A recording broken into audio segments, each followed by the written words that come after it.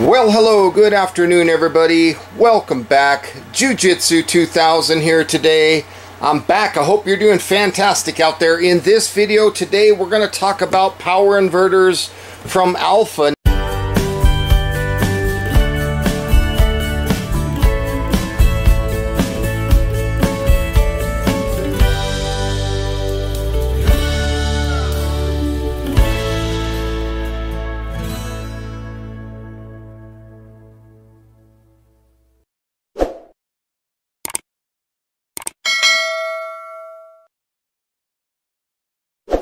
Now, in the past, you may have seen where I reviewed this 1500 watt Pure Sine Wave Inverter. This inverter has been absolutely fantastic. In fact, it's one of my go-to inverters that I use currently, and it has just served me very well. So I'm pleased to announce to you a new release from Alpha that I want to show you in this video here today. So let's move that out of the way and let's show you this new offering from Alpha. This is a Pure Sine Wave Inverter. This is a 3000 watt 24 volt Pure Sine Wave Inverter. So I want to say thank you to the folks at Alpha for sending this new one out for review. The previous one has been absolutely fantastic. So the first thing that we see here in this package is the printout that talks about your operation instructions. It does give you some attentions to look at. There is some safety warning information, after service information, and then of course there's a diagram of the power inverter. This, like I mentioned, it is a 24 volt unit, but that's no problem. All we need to do to get 24 volts is put two batteries in a series, two 12 volt batteries. Now right here there's the product specifications and of course an email address for Alpha if you want to get in touch with them. So nice little printout that they include with this power inverter. And as you can see, when we open the package, it's packaged very well. We're going to go ahead and just lift this out. Nice foam inserts here, and it's not much bigger than the previous version, even though it's double the amount of output of 3000 watts, which is wonderful. And then of course on the side of the box you can see that they come in blue, black, gold, or silver. And right here we have DC 24 volt. They do make 12 volt models, 48 volt models, and 72 volt models. They also have an output of 110 volts. That's what we use here in the United States. So very, very nice. And as you can see, it comes in this little bag. So that's nice. That prevents the inverter from getting dusty or dirty. So when it arrives to the customer, the inverter is very clean. So let's take a closer look at this inverter. Alpha 3000 watt power inverter. This will convert 24 volt DC to 110 volt AC, and it will output up to 3000 watts. It does have a USB-A, and there's the outputs there, and it does have a USB-C, and there's the outputs there. So here's the back portion, which looks very similar to the 1500 watt unit. You got dual exhaust fans, very cool. So if we look at the previous one, it's very similar. Very, very similar. Labeled very well, so you can see the positive goes on the top and the negative goes on the bottom. And then of course, if we look at the previous version, the 1500 watt unit, you get two outlets, you get an on-off switch, you get a couple USBs and a couple gauges. This one tells you your battery voltage, and this one tells you other information, your amperage and your AC voltage. So very cool. Now that's the 1500 watt unit. Let's see what the 3000 watt unit looks like. Take a look at that. It's almost identical, except they took one of the USB-A's out and replaced it with the USB-C. So you have an on-off switch. Again, you got your battery voltage, you got your alternating current voltage, and your alternating current amperage. You do have a duplex receptacle, and you can see they put the new receptacles in, which will allow for 20 amps. Very, very nice. They didn't do that on the previous version on these AC outlet receptacles. Now let's go ahead and take a moment and talk about hooking this up I have two small lithium iron phosphate batteries wired in a series. They're 12 volt batteries. So here we have 250 amp lithium iron phosphate batteries. We take the negative from battery number 1, connect it to the positive on battery number 2, and then we take the positive from 1 and go to the inverter, and the negative from 2 and go to the inverter. And that's how we establish a 24 volt battery system. It's extremely simple. So now that we have everything plugged in, let's go ahead and turn the power switch on and see what these screens look like when they're energized. As you can see, we have a green light here that's telling us that we are on. We have 27.6 volts. Both of those batteries were fully charged.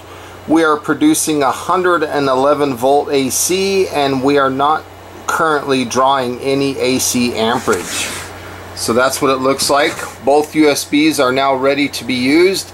And if we want to turn the inverter off, we just push this button down.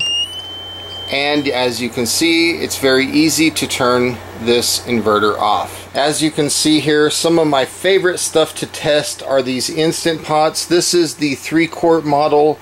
It draws roughly around 600 to 700 watts. So we're going to go ahead and push pressure cook. It says the lid wasn't quite closed. Make sure that this one gets ready to start. And then we'll go ahead and start the 6-quart model. Same thing, let's bump the time up to 1 hour just so we can match what we have here. And if you look at the display here, you can see that we have 111 volts and we're drawing 6.4 amps currently. Now this other one's starting and it jumps the amperage up to 15.3 amps.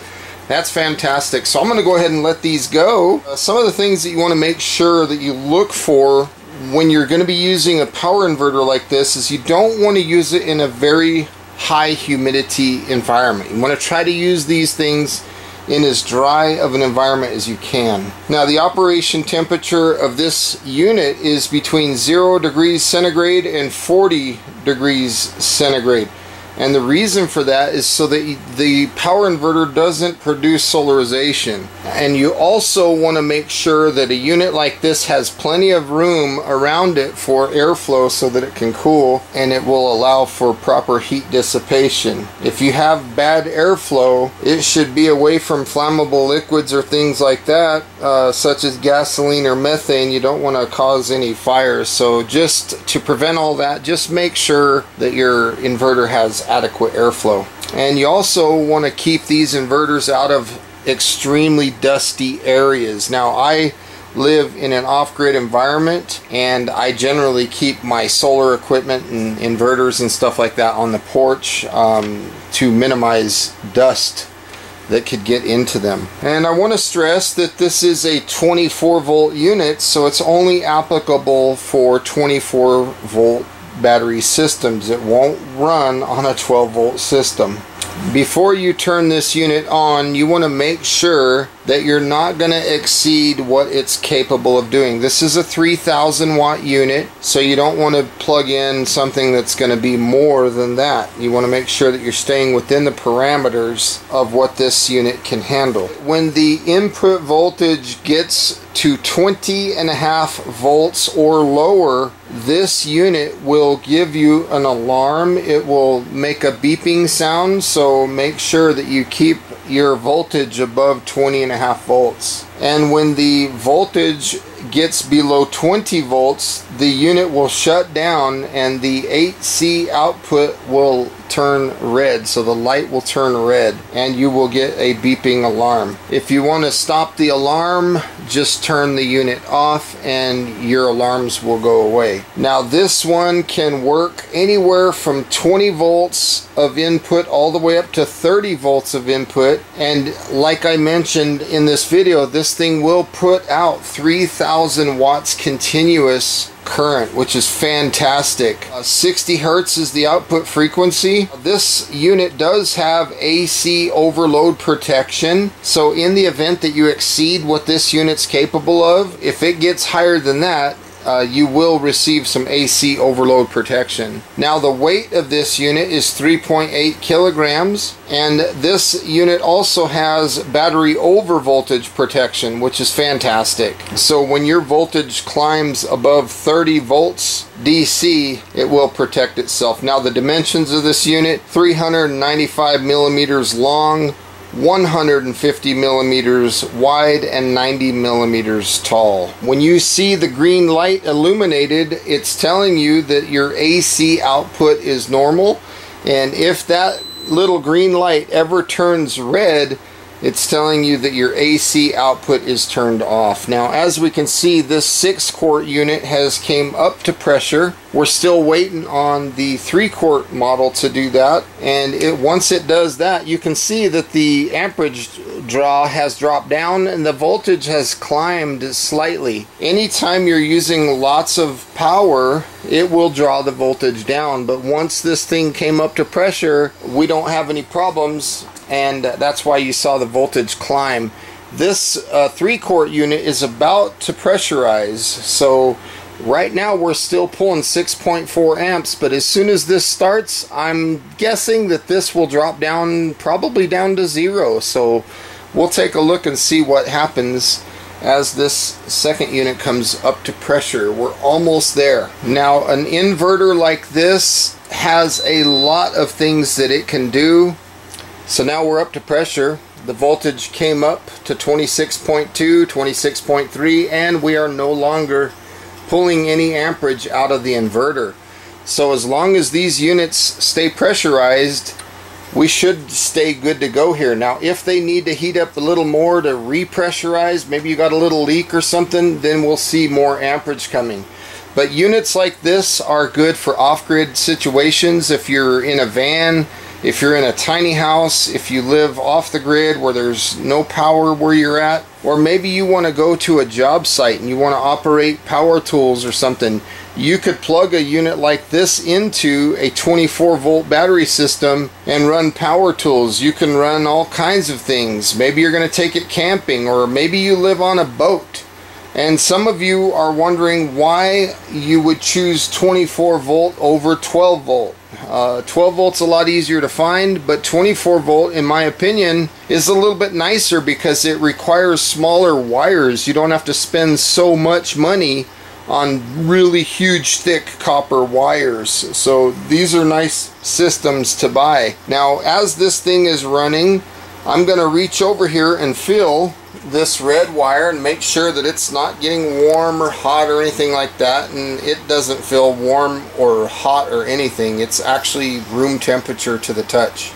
So that's fantastic. That's one of the beautiful things about this unit being a 24 volt unit. Well folks, that's about all I have for you today on this video. I want to say thank you guys for tuning in today and taking a look at this Alpha 3000 watt Pure Sine Wave 24 volt DC power inverter. It's fantastic. When you look at sine wave inverters, they produce the cleanest electricity possible. In fact, in my opinion, this electricity is cleaner than what we get here on the grid at home. So if you want to be running sensitive electronic equipment, maybe you're running computer systems or backup computers or servers or medical equipment, and you want the best electricity possible, sine wave inverters is the solution for those issues. Alpha has done a good job. You're not just limited to 24 volt systems. They do offer the 12 volt systems. This 1500 watt inverter has served me very well. I use it all the time when I go camping and stuff, and it works very, very well. Clean electricity. They're quiet.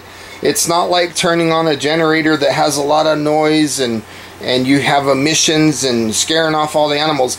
These things are quiet. They're batteries. You connect solar panels through a charge controller to the batteries, and you keep those batteries topped off. So I want to say thank you guys one more time for tuning in to this video. If you're interested in anything Alpha, I'll put links in the description box down below. And with all that being said, folks, again, I hope you have a beautiful day.